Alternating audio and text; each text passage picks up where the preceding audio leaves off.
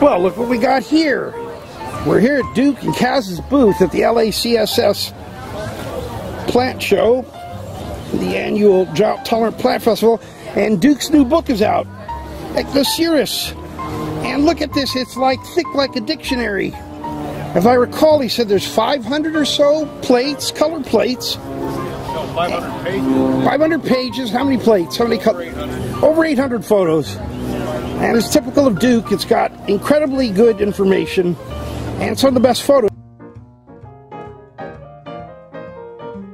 Here at the Los Angeles Cactus Succulent Society annual show, Duke has his new book. Tell us about your new book, Duke. It just came out. I don't actually have the shipment yet. I just got 2 advanced copies, and it's all on Echinocereus. It's by far the largest ever done on this genus. 500 pages, over 800 photographs.